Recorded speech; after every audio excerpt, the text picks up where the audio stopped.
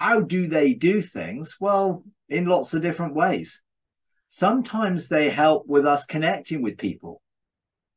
So we bump into someone or seemingly our paths cross with people. And sometimes angels can communicate and help in that process. Sometimes angels do very sort of things. I mean, I've assigned my angel to go and get me a parking space when I needed a parking space. So I assumed that the angel went and stood in the place and people just didn't see it or avoided it for some reason. So when I get into the car park, there's a space. Then I'll thank my angels for what they've done. So I'm grateful and thankful for them. Now, it says we will judge angels. Now, people got this view that judging angels is like, oh, that's the bad angels, and we're going to assign them to a destruction or something. Where actually, judgment is a verdict.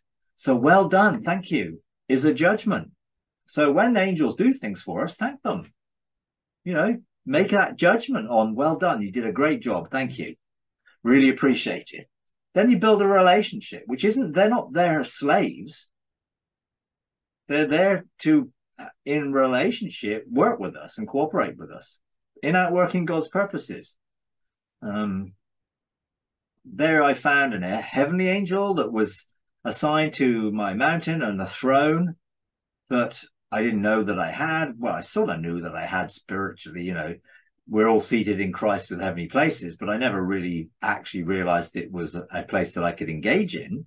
And when I engaged, and there's a throne, I sat on the throne and started learning about mountains and thrones and ruling and declaring and decreeing from my position in heaven where I was seated, and didn't really think any more about it. I'm not really that much for what things look like. So a throne is somewhere I sit and rule. It's not, I don't really bother whether it's wood or gold or whatever it is. As long as I can sit on it and rule, that's all I care about. And then I started taking people to see their thrones. And one day I was sort of leading an activation and saying, hey, close your eyes and here's your, picture your mountain and your throne and go and visit it and go and be seated. And Jesus will come and enthrone you and he'll give you a crown and a scepter. And I was there looking, and I looked at my own throne, and there was this big angel standing behind it. So I said, well, who are you? And he said, well, I'm the angel, your heavenly angel that's been there to protect your position, and I've been here. And it's literally, I never noticed because I never looked. So I said, well, what do you do? He said, well, what do you want me to do? I'm here to help you. So then I started asking questions about what I was to do from my position, being seated in heavenly places. Now, I could have done that a year earlier or more if I'd sort of thought about it, but I never really thought about it. I just was getting on with doing stuff.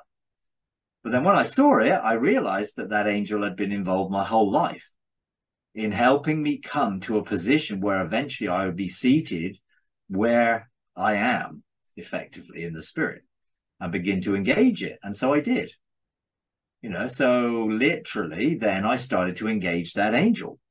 And that angel helped me understand the processes of change and transformation and growth and maturity in cycles of engaging with God, receiving a revelation of the nature of God and that changing you, and then taking you through the cycle of where the chancellor's houses are aligned for the outworking of our maturity and growth.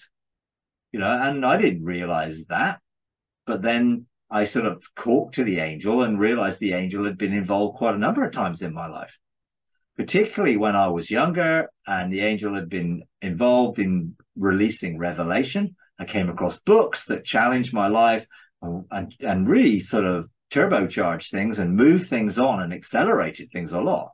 That angel had been responsible for me coming across a book.